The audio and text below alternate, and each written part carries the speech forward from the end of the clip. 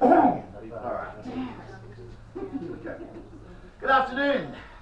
My pleasure to welcome everybody here for a surprise vow renewal ceremony for Pam and Rob. Oh, this is better than the My name's Dave Chick and I'll be the celebrant here today. If you could just take a moment, please silence your phones, any noisy electronics that you may have, and we'll get this ceremony started.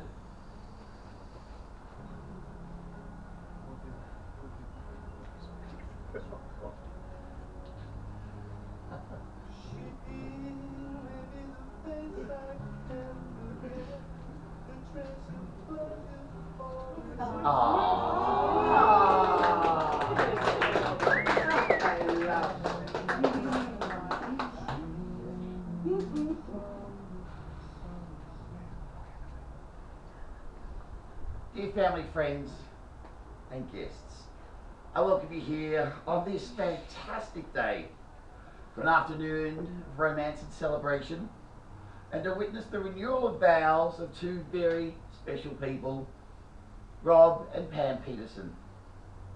Before we begin, Rob and Pam would like to thank you all for coming here today for this special celebration. We're gathered here today to celebrate one of life's greatest moments, the vow renewal of two hearts. In the ceremony today, we'll witness Pam and Rob renew their vows in their marriage. For nearly all of you, this ceremony is a bit of a bitter surprise. There were a couple of you earlier looking at me very strangely and thinking that I was a possible party crasher, come to eat all the prawns, drink all the beer and sneak up into the surf.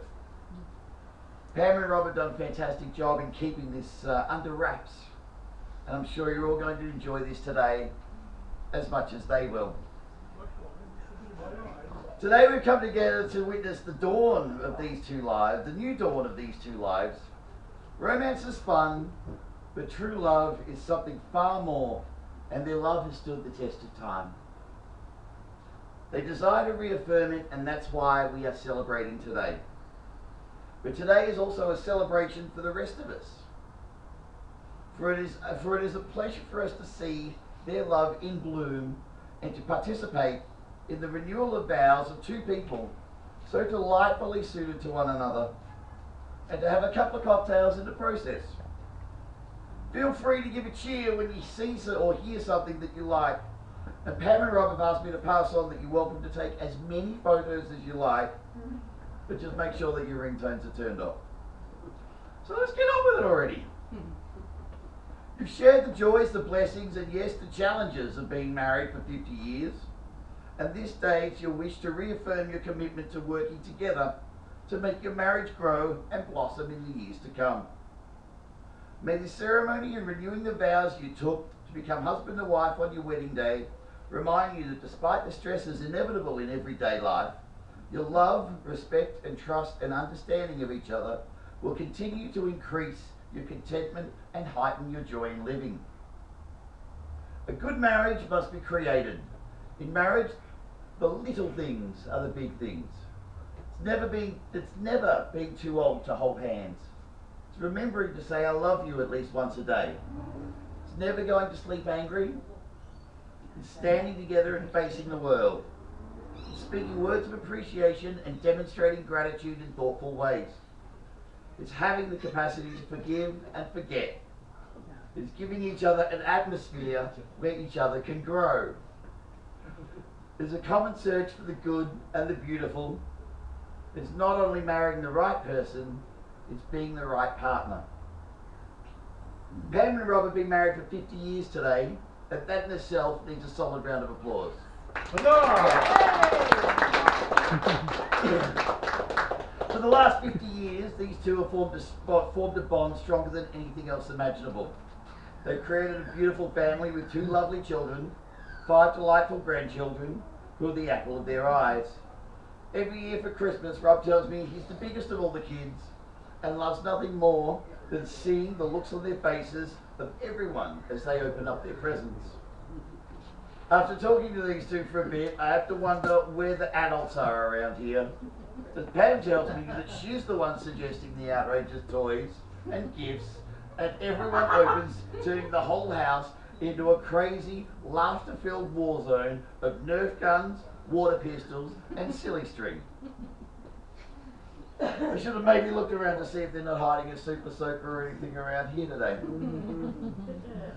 Pam and Rob met many years ago while Rob was a lifesaver at the Bronte Surf Lifesaving Club. Pam was having a day with her friends at the beach, and Rob was being Mitch from Baywatch before that was even a thing. One of Pam's friends dared her to ask Rob for his phone number, and to win the bet she did. Instead of throwing it away, she kept it, and that night Pam made the phone call that would tie the two of them together for the rest of their lives. Surf Lifesaving Club became Rob's home away from home for over 40 years. The club made him a life member for all his time and effort and contributions to the community. In their time together, Pam and Rob learnt that like all marriages, they had to work at it to make it succeed. When the kids came along, Rob reduced his time at the Surf Lifesaving Club so he could be a dad to both Tony and Kate, teaching them to ride bikes, climb trees, and gaining just as many bumps and scratches as the kids did. Pam made sure everyone knew their ABCs because how would it look if the school principal had kids that couldn't read? They've also done their best to stay healthy. Every morning for the last 48 years, Pam and Rob have done the 2K walk from the surf club to Bondi Beach and then back again. And that's before they start their day. That's well over 70,000 kilometres. And with that many Ks under their belt, they're well entitled to a few cocktails here this afternoon. Their house of love, as it was so beautifully referred to, really lived up to his name. When the kids brought home their partners, Rebecca and Trevor, to meet Pam and Rob for the first time, the parents welcomed them with open arms. And when grandkids came along, it became impossible to wipe the happy smiles off their faces of these two. Always holding hands, giving each other kisses, and saying nice things to each other. You'd swear you walked into a home of newlyweds instead of a couple that's been married for over 50 years. Rob, will you continue to have Pam as your wife and continue to live in this happy, loving marriage? Do you reaffirm your love for her, and will you love, honour and cherish your wife in sickness and in health, richer or poorer, or better or worse, forsaking all others, and be faithful to her as long as you both shall live? Do you promise to continue to love, honour and cherish and protect her, and be faithful to her as you have done? And do you promise not to whine when she forgets to take out the trash, pick up her clothes from her floor? And do you promise to continue loving her even after she has no teeth left? You better. Pam, will you continue to have Rob as your husband and continue to live this happy, loving marriage? Do you reaffirm your love for him, and will you love, honour and cherish your husband in sickness and in health, for richer or poorer, for better or worse, forsaking all others, and be faithful to him as long as you both shall live? Do you promise to continue to love, honour and cherish and protect him, and be faithful as you have done? Do you promise not to whine at him when he forgets to take out the trash, pick up his clothes from the floor? And do you promise to continue loving him even after he has no teeth left? There are three rings. Excuse me. There are three rings in marriage: the wedding ring, the engagement ring, and the suffering. We hope the latter can be held to a minimum. Pam and Rob, on your wedding day many years ago, you exchanged rings as a symbol of the never-ending circle that connects you to the eternal quality of God, unending strength and unending love. May you always wear your rings as a reminder of your vows to one another, of your commitment and continuing to live in unity, love and happiness. To remind you of this commitment, you will now renew your vows. Bear with me. That will be yours. You just read that one in yellow. Man, 50 years ago, I pledged to you my love and commitment, but it feels just like yesterday. I promise to love you, honour you, comfort and teach you. I pledge to be by your side in sickness and in health, in times of want and times of plenty, for better or worse, for the rest of our lives. We have heard all those things, and you have been by my side as we create a family, a home, and a life together. Today, at the beginning of our 51st year as husband and wife, and the first God and our family and friends, I, Robert Oscar Peterson, renew my vows to you, pledging my eternal love for you, and eagerly awaiting what life may bring us.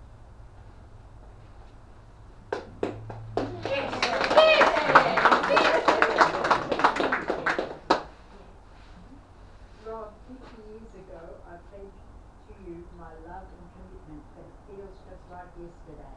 I promised to love you, honour you, comfort and keep you. I pledge to be by your side in sickness and in health, in times of want and times of plenty, for better or worse for the rest of our lives. We have had all of those things, and you've been by my side as we created a family, a home and a life together. Today, at the beginning of our 51st year as husband and wife, in the presence of God and our family and friends, I, Pamela Lynette Peterson, renew my vows to you, pledging my eternal love for you and eagerly awaiting what life may bring us.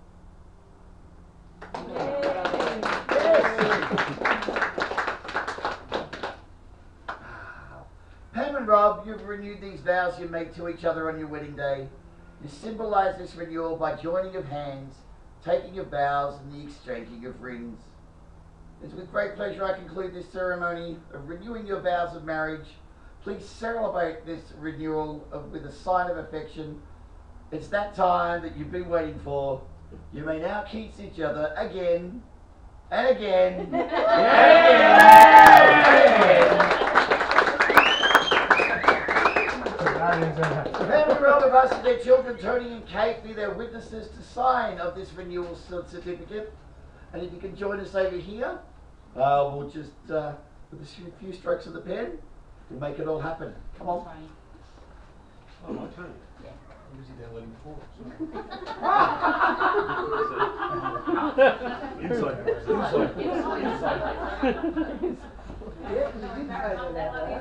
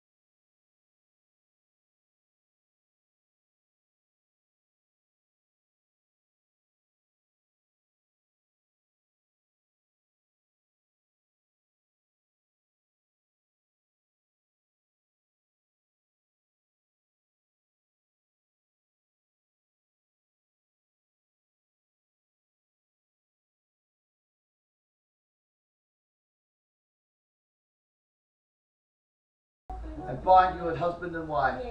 Please put your hands together and give a hearty cheer for Mr. and Mrs. Pam and Rob Peterson.